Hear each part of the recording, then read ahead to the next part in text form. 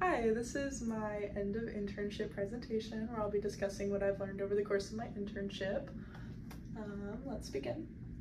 My name is Emily Wiedekofer. I'm from Chugiak, Alaska, so it's been a bit of a change to be moving here to Oregon, but it's been pretty cool.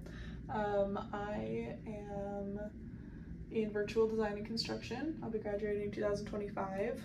It's been really cool to have a BIM internship because it's been able to teach me a lot about what I'm going to school for.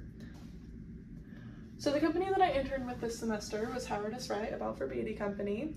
The reason that it's called such a long name is because Balfour Beatty bought out the company Howard S. Wright, but because of all of the work that they've done in the Northwest area, they decided to keep the name Howard S. Wright. Howard S. Wright built things that many people know about. One thing in particular that you would probably know about is the Space Needle. That was a Howard S. Wright project, and because people know that name and associate it with so many amazing projects in the area, they decided to keep the name when Balfour Beatty bought it out. So my internship was with Howard S. Wright, a Balfour Beatty company. I started my internship in April, and it was on April 17th. You can see that marked here.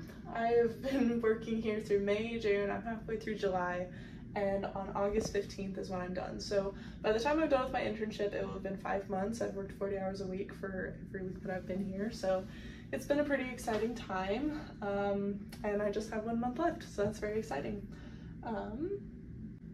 So the first thing that you might be asking yourself is, okay, Emily, you have a BIM internship, what on earth is BIM? BIM in school was taught as building information modeling. So buildings, so the glass structures with windows outside, I hope you know that.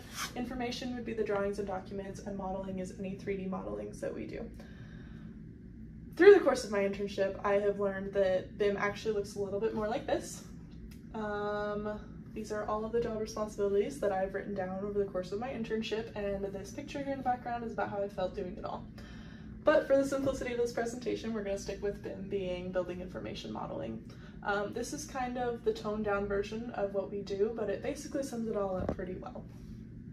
Okay, now I'm going to go over different jobs that I've been a part of for this internship. One thing that separates BIM internships from your typical internship is that typically in a construction internship, the intern is given one job, and they focus all of their time and energy on that one job for the duration of their internship.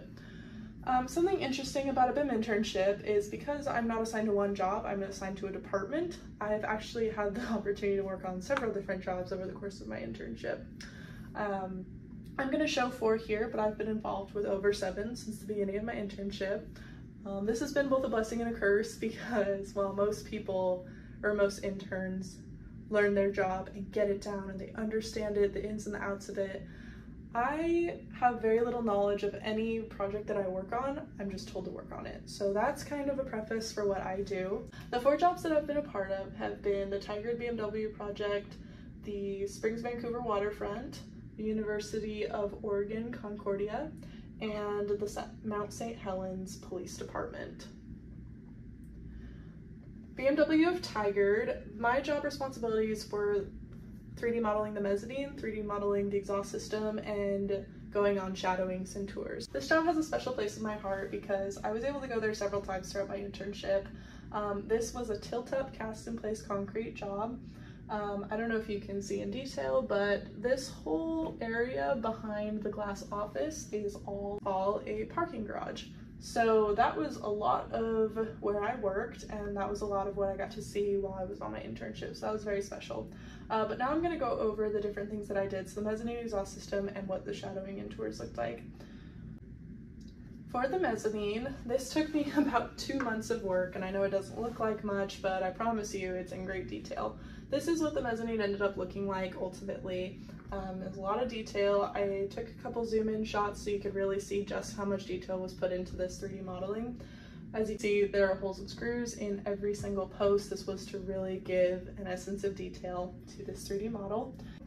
One thing that made this very difficult to model was the extreme lack of documentation that we had throughout the entire process. So a lot of this was left up to chance, and because there was such a lack of documentation of pretty much any guidance, this mezzanine was remodeled 3 separate times, all by me, and that's why it took me 2 months to finish. This was the gift that kept on giving, and I felt like I could never fully be complete with it. However, I'm finally done. It's been uploaded into the model, and they start construction on it very soon, which is super exciting. Up next is going to be the exhaust system. The reason that we modeled this exhaust system was so that it could be adjusted in Revit, so that we could avoid any clashes, and thank goodness that we did, because there were over 1,000 clashes when we uploaded it for the first time. This project took me about 3 weeks. I had to model everything from scratch. There are model paths on here that had to be put in so that nothing clashed with them, to make it so that the sliders could get all the way across back and forth without hitting anything. That was surprisingly very difficult to do, but we got it done, and that's very exciting. And then last, there is the job shadowing and tours. So this is about what job shadowing looked like. We basically got to walk all over the job site, see what there was to see, and that was very exciting because we got to watch as the building got built up and up and up. We got to watch it all get put together. And this is one of the views. It was right next to a very busy highway. Most of the time there was traffic, and they just kept on working.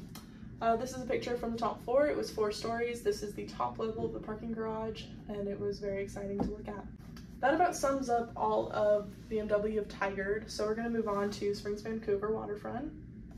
That's this job.